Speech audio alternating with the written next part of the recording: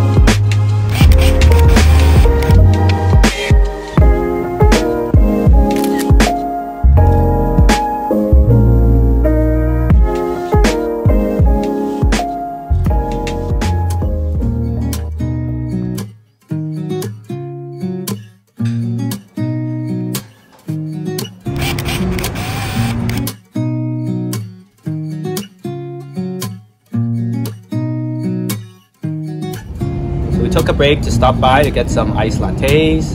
Here, do you mind telling the viewers how you got into film photography? I got into film photography, I think, roughly 5 years ago. And then I realized, the excitement of not knowing how you took the photo, not until you got it developed, really, keeps me going. So if you had to shoot one film stock for the rest of your life, what would it be? I think it would be the Fuji 200 because first of all it's budget friendly. 200 I think is a pretty good range for a different kind of weather. It's like indoor and outdoor, so I think probably Fuji 200. How about you? I definitely like Portra 400 the most, but it's hard to find and it's expensive. So most of the time I shoot either Ultramax 400 or Gold 200 or even color.